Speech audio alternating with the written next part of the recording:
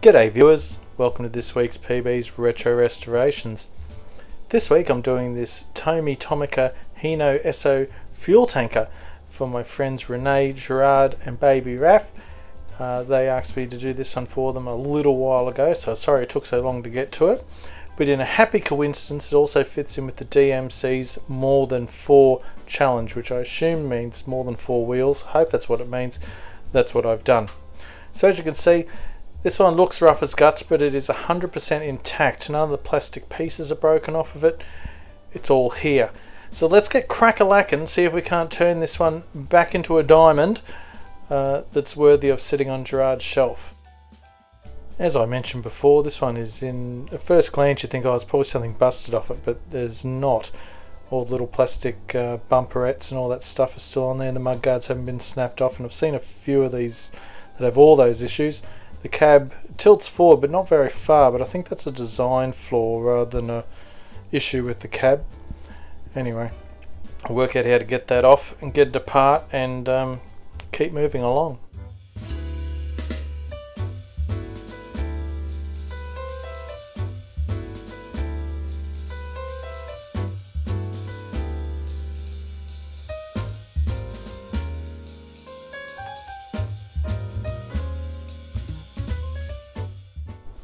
Wheels are all in tip-top shape here.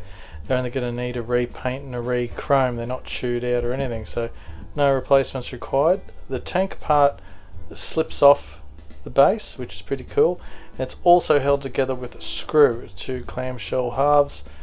Obviously it's 2 halves, or it wouldn't be 2 halves, would it? It'd be one whole. Idiot.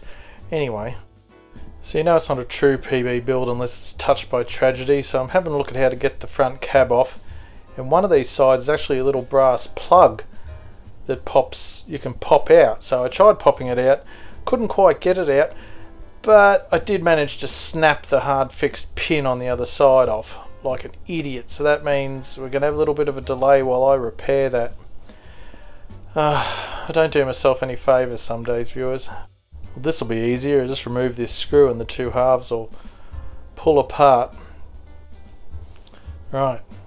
Oh, that's right, the stickers. The stickers are still holding it, so I tried to peel them off so I could make, copies of them, but they just tore, and as you'd imagine, 40-year-old decals would. So I'll make some more. I'm going to show you how I do it this time. So it's your weekly opportunity to watch me try and slice my fingers off. But once again, I danced with death and lived to dance another day, I guess. I'll do it one day though, and you'll be the first to know, viewers.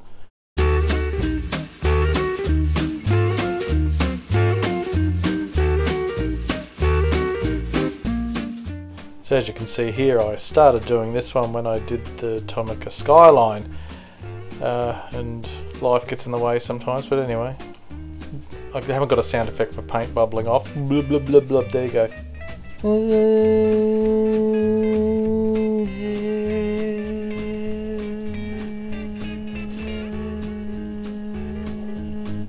That's my electric toothbrush sound effect. It's completely different from the Dremel sound effect. You'll find out in the next shot.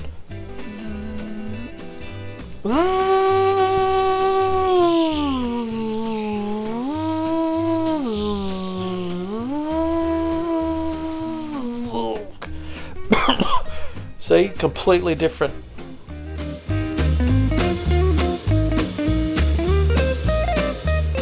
White paint can be a mongrel, viewers. I did this once with some Tomica rattle pack, which I knew in my heart wasn't going to work and I'd have to redo it again anyway, so I did end up respraying it again with some Tomica acrylic through my airbrush and had a much better result. I even clear coated it, even though it was a tiny little cab, because professionalism is my middle name. Alright, time to fix my mistake of the broken post. Just going to drill it out with the 2mm drill bit I use for tapping. And just drill a hole, and then I think I'm going to get a nail and, well, I know what I'm going to do. Got a nail, going to grind the little point off of it, and then I'm going to stick it in the hole, and then I'm going to cut it off. Let's see where this gets me.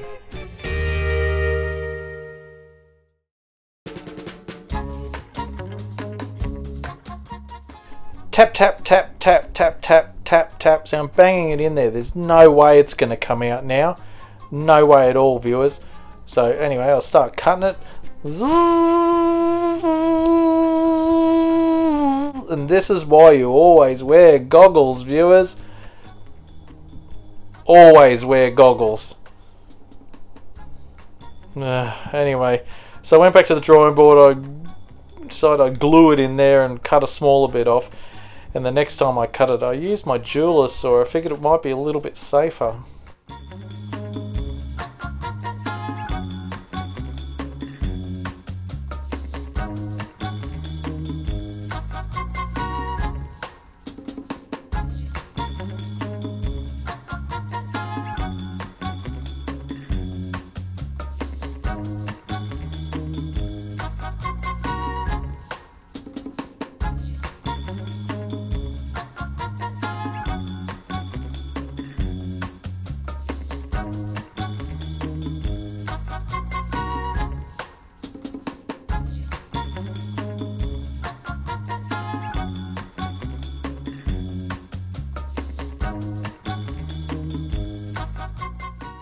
Glass was really good in this. It just needs a really good clean and a light sand and a polish and a bathe in the magic milk.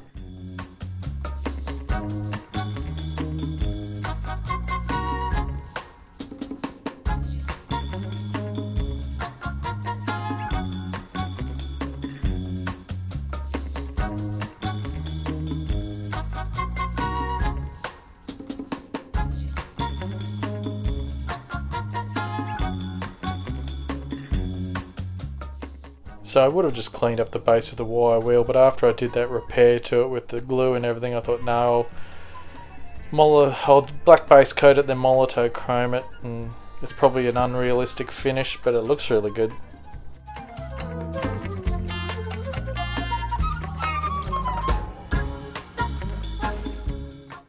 So I gave both halves, you know, again the two halves of the one hole, a good clean. They had that red pen mark all over them, and I tried getting it off with other methods and I couldn't, so I thought, okay, well I'll just primer coat them and then respray them white.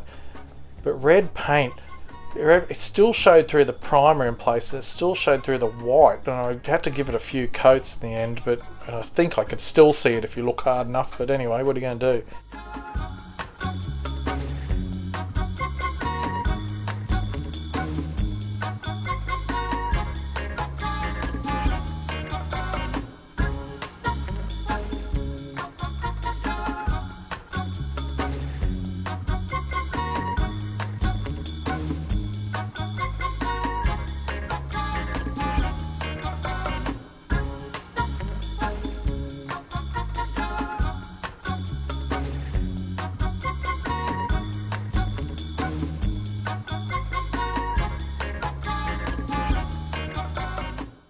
Completely stripped the chrome off the little grill, and we're going to re-chrome that like I did the base.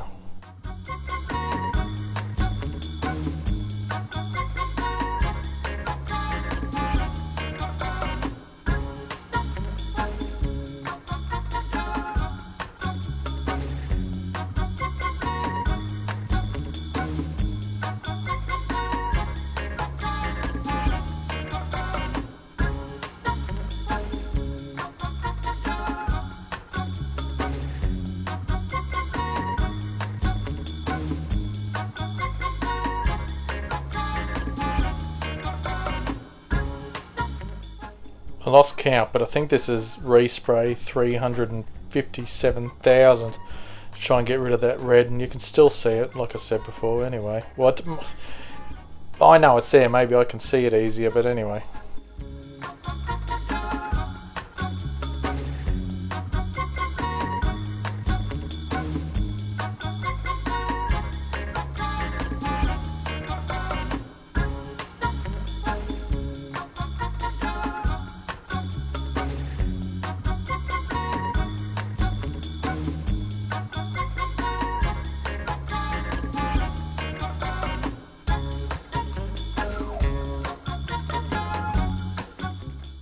Okay, so this is sped up frightfully, but you'll get the gist. So I took the picture to get an idea of how long the stripe should be on the side, measured it, filled it, and drew a replacement in Paint 3D, lined it up, then used the droplet tool to get one of the red pigmentation just the right colour, and then I just jumped onto Google searched the Esso logo, which wasn't very hard, they're everywhere, shrunk it to size, stuck it in there, and once I'd cropped and made an individual image of the stripe, I paste it into Word, I get my vernier calipers out, and I measure the length based on an image of the truck, try and get a rough idea. I don't think you'll ever get it exactly perfect. And then I do a test print. Once I know that's right, I print it out onto the special decal film that I get from Dr. Decal and Mr. Hyde. Excellent service, quality product, not sponsored by them, I really like it. I've tried cheap stuff off eBay and it's crap.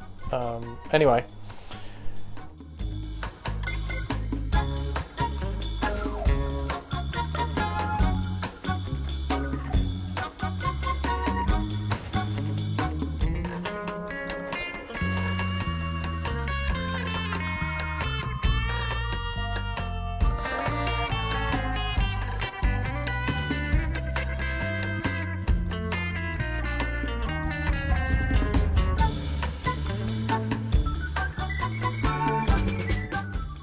so I blue tack them down to a bit of cardboard, get me White Knight clear varnish and just spray it over. I go pretty heavy on here, probably heavier than I should, but I'll leave them dry overnight. It says like 2 to 3 hours, but you know, yay, thumbs up me.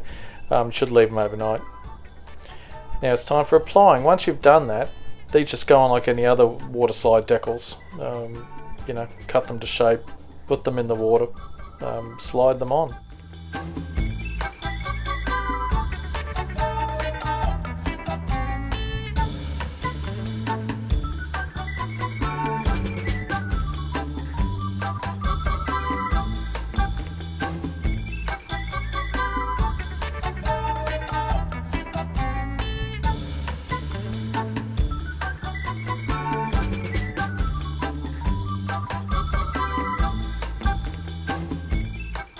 After they dried, I gave them a clear coat in semi-gloss clear. I'm not sure why I chose semi-gloss. I think I thought it'd give a more realistic sort of plastic look to it, and I guess it did, and a bit of contrast to everything else shiny on the truck. Yeah, it's reassembly time. The white knuckle real ride that it is. Yeah, I remembered how to put it back together. It all went pretty good until I got to the cab. Ha ha ha ha. We'll get to that.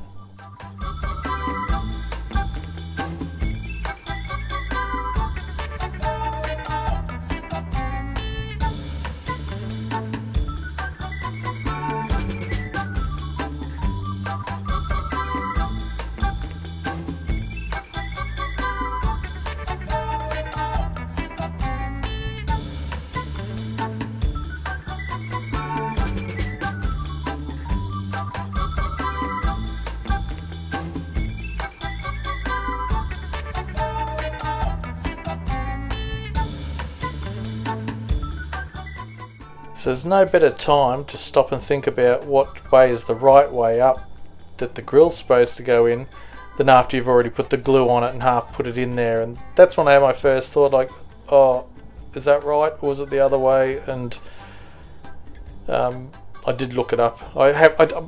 Yeah, well, yes, it's in the right way, I'm pretty sure.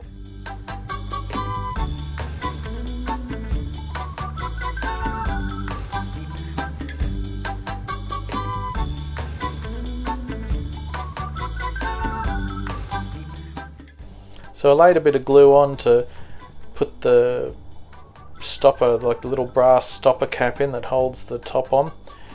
But I think I got too much guzz in the hole or something, and I had to drill it out to make it a bit bigger. It didn't look right the first time, so after I got in there and the glue had started setting, of course, that's when I decided I need to pull it back out and do a better job of it, which I did, and it came out okay. in the end, eventually.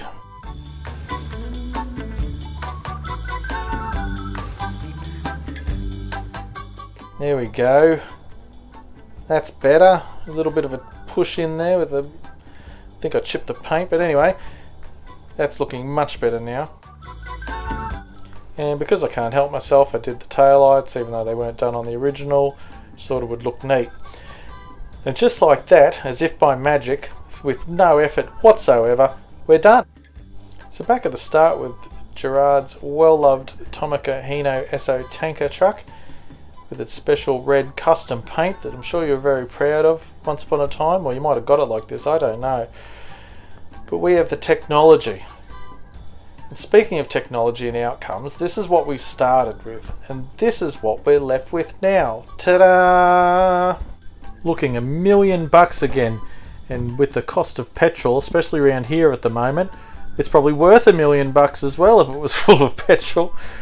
Anyway, so we basically stripped it down, new paint, new decals, re-chromed, fixed some things that didn't need fixing before I got my hands on it, and came out alright in the end. I'm pretty pleased with this one, viewers. I hope you've enjoyed this one. Gerard, I hope you're pleased with it as well, and I will have it in the mail to you sometime soon, I promise.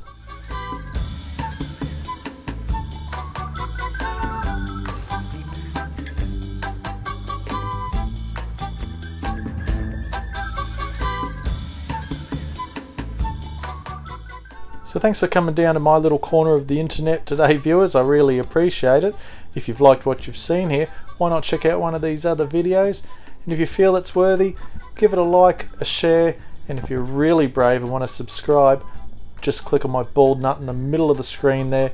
I sure would appreciate it, and you will be swept away to a world of PB magic every Friday at 9:15, sometimes every second Friday, depends on how busy I am, but I always try. Have a great weekend, stay safe, and I'll see you next week. Bye!